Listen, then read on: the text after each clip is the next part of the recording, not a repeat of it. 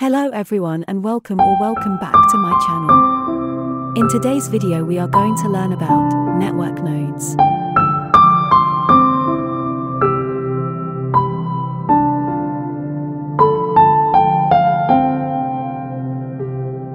A node is a connection point inside a network that can receive, send, create, or store data. Each node requires you to provide some form of identification to receive access, like an IP address.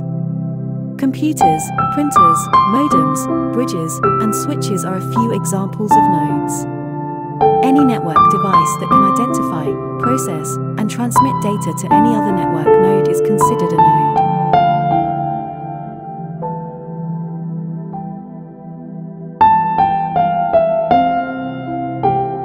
There are 7 different types of network nodes based on the application and function. We are just going to talk about 4 of them. Internet network nodes, end nodes, distributed network nodes, data communication nodes.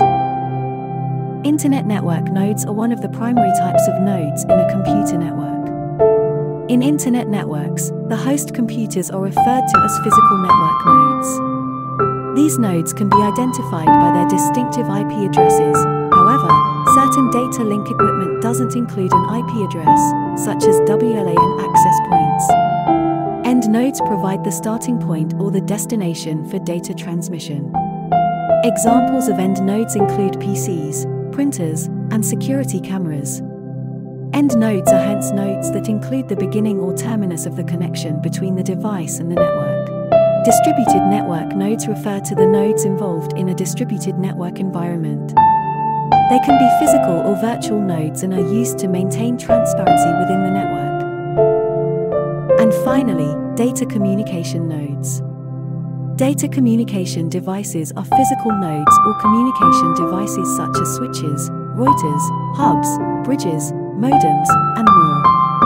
These nodes are located between data communication circuits and data terminal nodes, DTE, and the major role of these devices is to perform signal conversion, coding, and line clocks. Devices such as host computers, digital telephones, printers, and servers act as DTE. A switch is a device that connects other devices and manages node-to-node communication within a network, ensuring data packets reach their ultimate destination. They are used to forward traffic within the same local area network. They tend to have 24 or more interfaces ports for end hosts to connect to. They do not forward traffic between LANs. Routers connect multiple networks together. They also connect computers on those networks to the internet. Routers analyze data within the packets to determine the best way for the information to reach its ultimate destination. They forward data packets until they reach their destination node. They connect you to the world, protect information from security threats, and can even decide which computers receive priority over others. Compared to switches, routers have far less ports. There are many network nodes, and those were just 2 examples. Like I mentioned before, hubs, bridges, modems, and firewalls are also examples of network nodes. Hubs are not used anymore. They have been predominantly replaced by switches since they are more intelligent devices. Firewall is a network security device that monitors and filters incoming and outgoing network traffic based on an organization's previously established security policies. And finally, modems. Modem is the device we all have in our home network. It stands for modulator demodulator.